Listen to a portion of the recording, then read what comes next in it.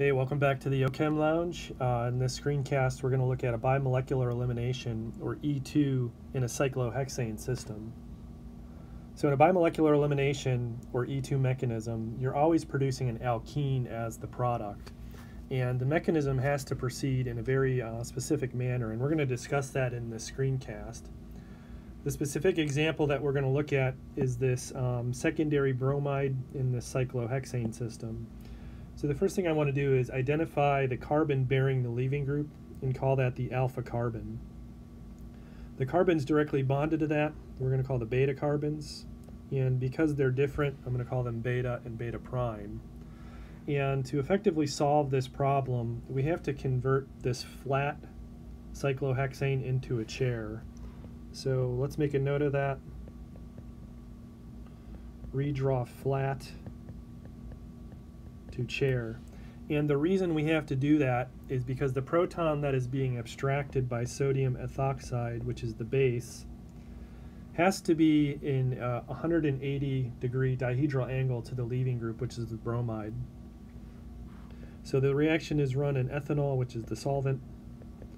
And again, we're starting with a secondary bromide. We have a strong base in solvent. So we're going to abstract a proton to do a beta dehydrohalogenation. And the first thing we're going to do to solve this is draw this compound in the chair form.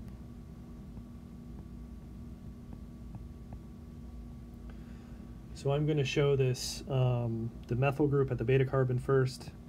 It's going down, so on this carbon it's going to be equatorial. The hydrogen is axial. The alpha carbon bearing the bromine is on the opposite face, so it's going to be equatorial here on this carbon. The other substituent is hydrogen. And then finally on the beta prime carbon we have a deuterium atom.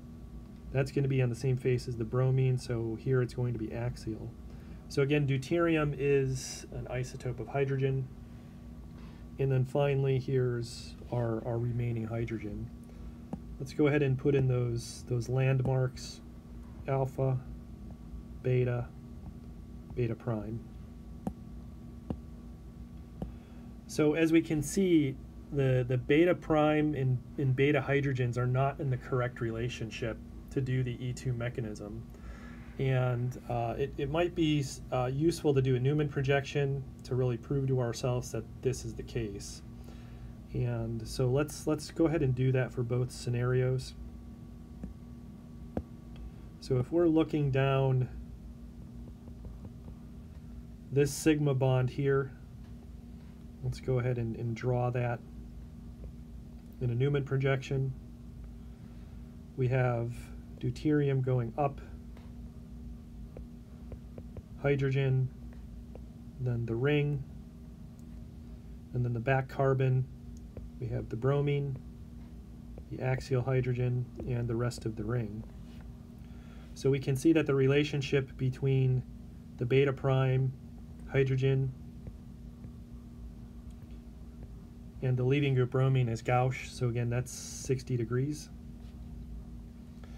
Then if we look down the other beta carbon, we're also going to see that we don't have the correct orbital or relationship that we need. So we have hydrogen up,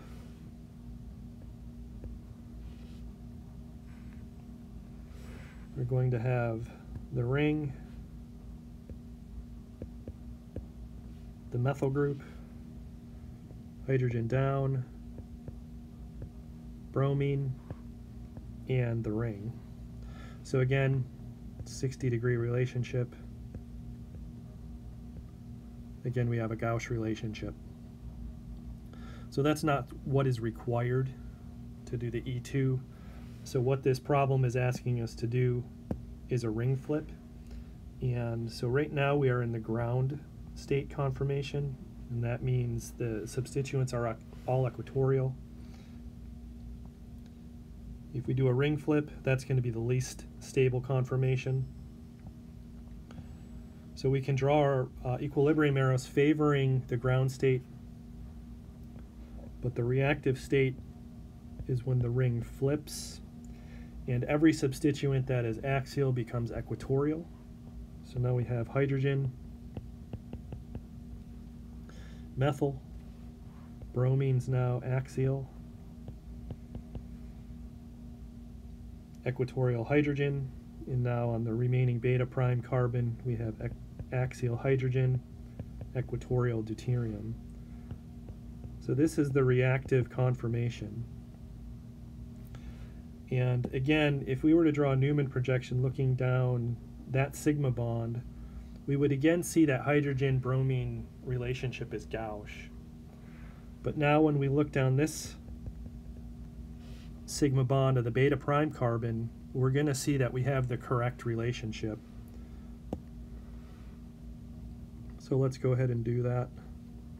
Hydrogen's down, deuterium, ring, bromine is up or axial, the rest of the ring,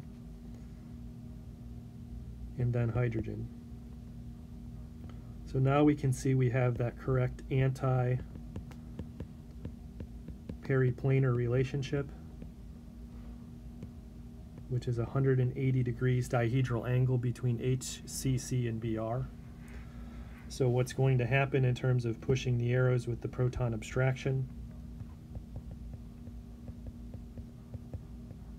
It's always good to put in your lone pairs, and your charges, and your counter ions. So this is going to abstract this proton.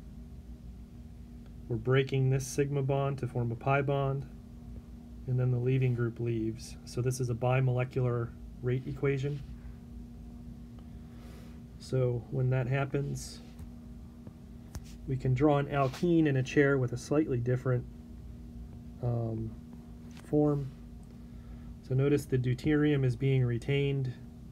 We have hydrogen, and now we draw the rest of our chair. So how would that look flat?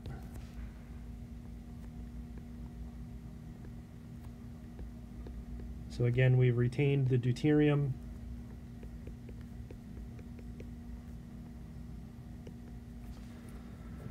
And so as a consequence of the E2 mechanism, we can say that we write a note. The alkene always forms